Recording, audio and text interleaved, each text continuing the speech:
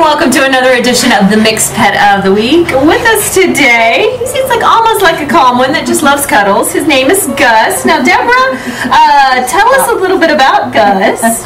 Gus was a little stray. He was found off, the people said Dixie and Plains, and they went house to house. They went around the neighborhood.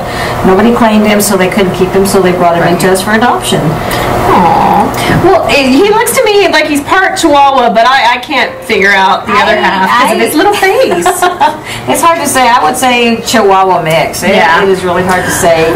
But he's kind of shy at first, but he seems to be getting over his shyness. He's loving all over Lord. Yeah, when I first walked in, he was like, nope. And now he's all like, hello. Hi. Hi. He's getting overly excited now. He's like, yay. Well, Deborah, if somebody's interested in this little guy, because he looks like he's pretty much going to stay this size. Yeah. How do they go about adopting him? They either come into the facility. We are located at 11901 South Culture, or they call us at 806-622-0555. And Gus is not neutered, guys, so if anybody was interested in him, he still would have to be sent to the vet to get his neutering done. Yeah, gotta get that business done. Yeah.